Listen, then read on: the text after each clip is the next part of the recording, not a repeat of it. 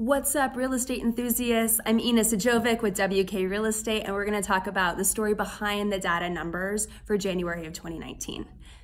So, in January 2019, we have increased inventory year over year. We're up 4.1% in single-family detached homes market, and we're up 35.7% in our townhome condo market.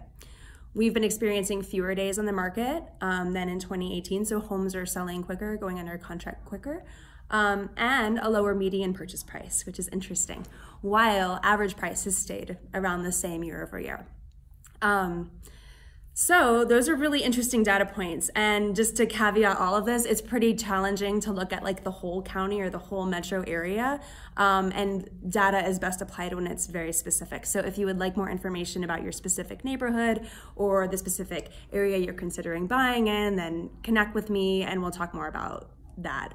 But what all this means to me in the big scheme of things with how real estate is shaking out here on the Front Range is that we're in a rebalancing market. And I cannot stress the rebalancing, that verb, enough, because it indicates this high potent dynamism that we're experiencing, where really things vary so substantially week to week, property to property, submarket to submarket, location to location, even within the county, which is like relatively small. We're not in a big place.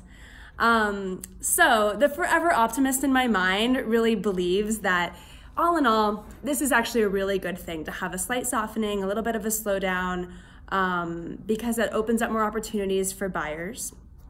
For a lot of years here, buyers have basically had nothing to look at when they want to buy. There's like no home. So they find something that they kind of like, and then they have to like sell the shirt off their back to get it and secure that property that they're like kind of into. So now they actually have some options. There's not a ton of, as much intense competition as there once was. So there's a little more opportunity. And the other side of the win for the sell side is that if you're looking to sell a property and you plan on listing responsibly, like you're gonna, like look at the comps and not overprice and not have unreasonable expectations, then you're still gonna be able to get top dollar for your sale. The right home that is in the right condition, listed at the right price and in a great location will always sell quickly. That's just how it works.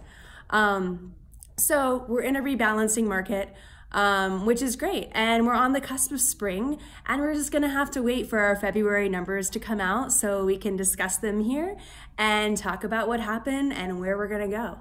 So if you have any questions or have your own real estate needs that you are looking to strategize around and really wanna understand the market more, then please connect with me and I'm happy to go over it with you. All right, have a great rest of your month.